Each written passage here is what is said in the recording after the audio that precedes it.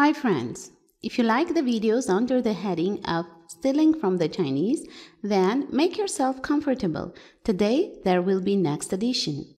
Each time I try to copy more and more complex designs, and today we have a welding inverter on the operating table.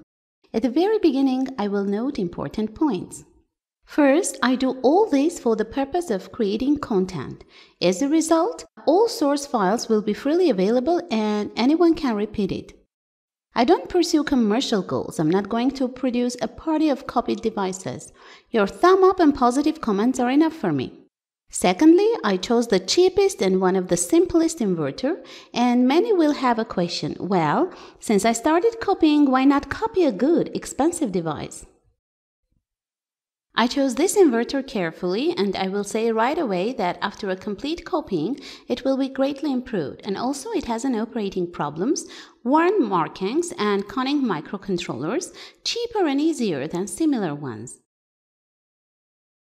I tested it very thoroughly for several days, and believe me, it showed itself from the best side. It's very good at work, the protections work out correctly, and there have never been any problems with the arc.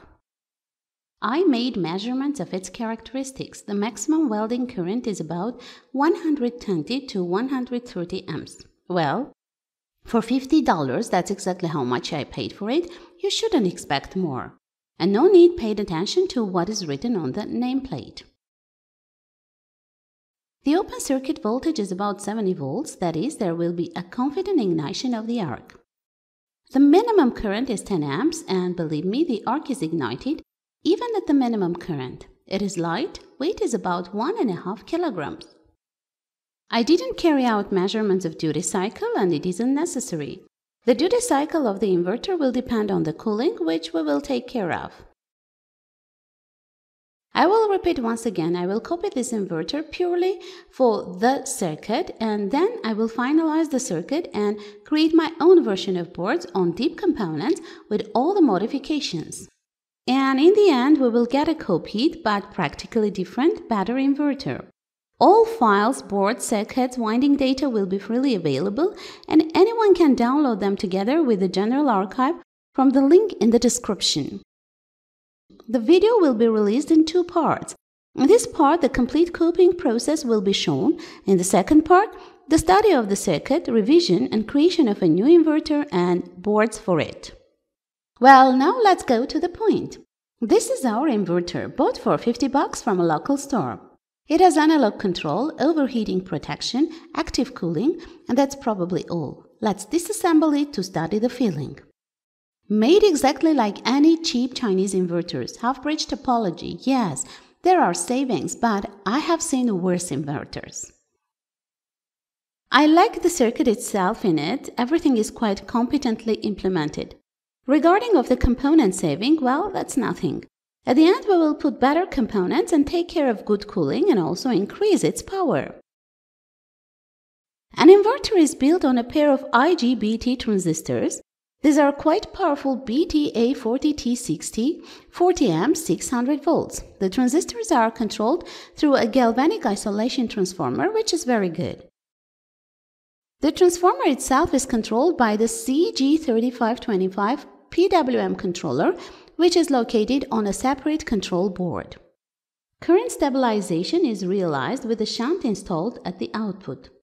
There is a primary current transformer on the board, on the basis of which the current protection is probably built. There is an auxiliary source. It is a single-cycle flyback based on the LNK626 microcircuit. This power supply feeds the control circuit, the soft start relay, and the cooling fan. The source is assembled on a separate board, while the transformer is located on the main board. Power transformer wound on a torus, windings are single core with a decent section.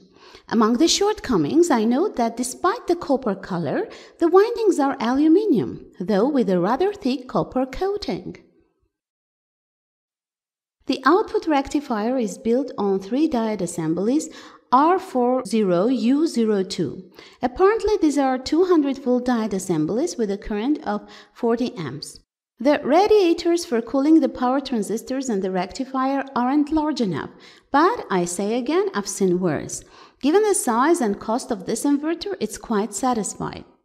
At the input, everything isn't as bad as it might seem. Here we have full-size power switch, two 450-volt electrolytes with 470 microfarad capacitance in parallel, and a full-size 30-ampere relay in soft-start circuit. There is also an anti-seize thermistor to limit the capacitor charging current at the moment the device is connected to mains. There are complaints about the bridge. Here initially it was for 25 amps. Later I replaced it by a 50 amps KBPC5010. A short commercial break. Tired of homemade PCB technology, or your PCBs aren't as pretty as you'd like? GLC will manufacture boards of any complexity and size for you. The complexity isn't important. The minimum cost for a batch of 10 to 10 centimeter boards starting from $2.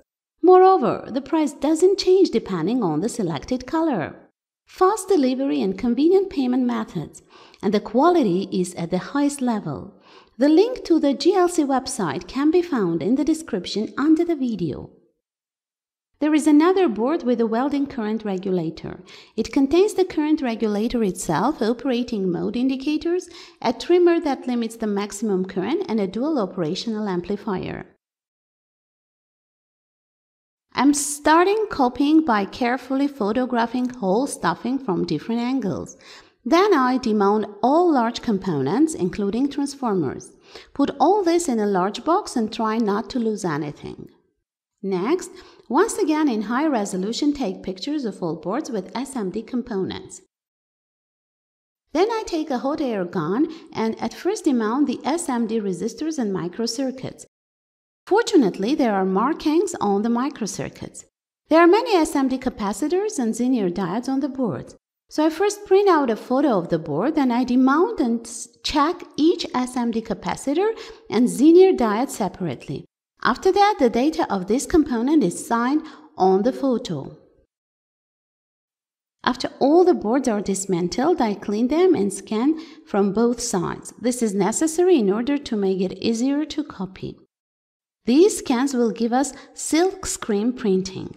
Next, we need to remove the silk screen solder mask from the boards, so I put them into a caustic alkali solution and heat up to speed up the process.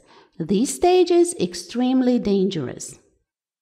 The process is carried out at open air with an obligatory use of personal protective equipment, gloves and a respirator. As a result, we get already cleaned boards that need to be scanned from both sides in high resolution. After that, the photos of the boards are loaded into the editor to create printed circuit boards. First, one side of the board is created and saved, then this photo is deleted, and the other side of the board is loaded in its place. Everything is combined and the process is repeated several times. All depends on the number of boards. This is a rather long, relatively complex and monotonous process. It took me about 4 days to completely copy all the boards and check them. In my case, I will develop my own version of the boards already on deep components, and this process is a side effect, but it is necessary because on the basis of the boards I will copy the circuit. We will return to the diagram later, but for now we need to deal with the transformers.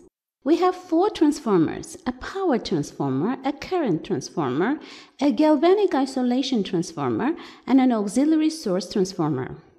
Some of them have markings with information not only about the core, but also about the windings. Thanks Chinese, they signed everything. Although, as they say, trust but check. We need to unwind all transformers despite the presence of data on the number of turns, since the winding in some of them is quite tricky. First, I disassemble the power transformer, although in this case the turns can be counted without unwinding. Before unwinding a particular transformer, it is highly desirable to measure the inductance of all windings. We unwind the windings and measure characteristics such as the number of turns, the order of windings, the wire diameter, the number of cores, the magnetic permeability of the core, and their dimensions. Repeat this for all transformers. I just signed the characteristics of all the transformers.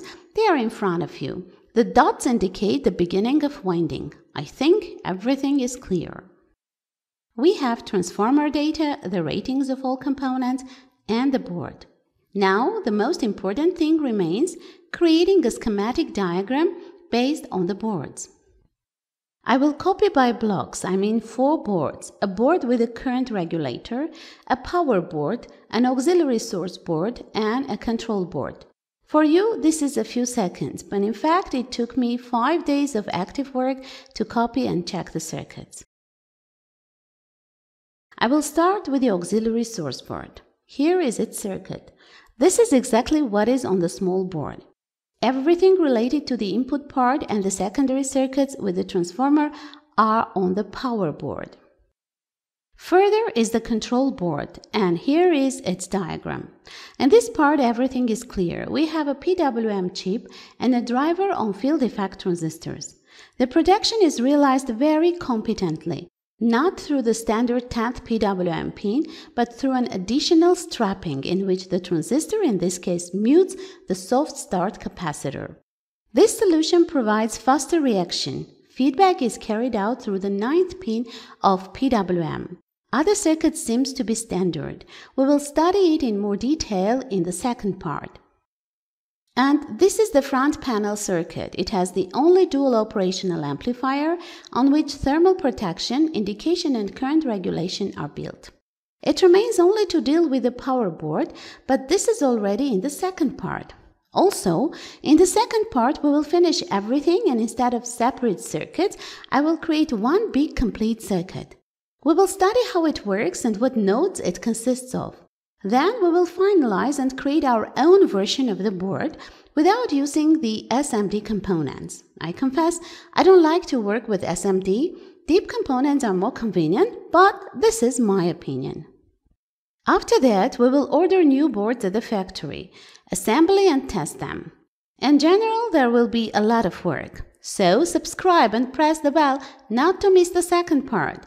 Share the video with friends. Also, you can subscribe to my Instagram.